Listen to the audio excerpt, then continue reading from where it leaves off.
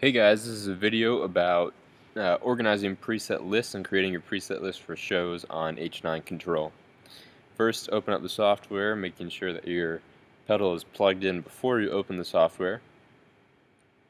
And you're going to go to Finder.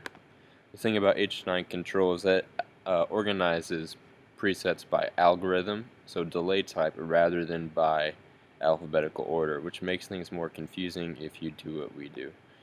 So you're going to go to Go and connect a folder. This is the workaround. You're going to type this in here. And then you're going to click Go. It will bring you to this Finder window. Go to Presets. And I don't know, pick a song. So How He Loves. And I'm going to search under Presets. Looks like we have How He Loves 75 ppm. So I can see that this one is stored right here under modulated delay. Cancel out of this. Go in here. Click modulated delay.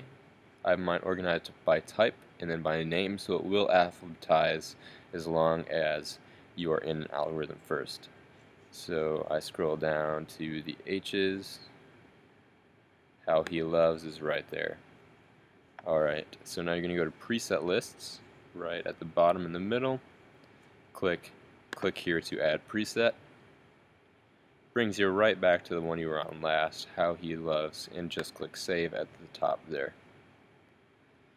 Now, if you want to put this on your pedal, which you do, you have your list here.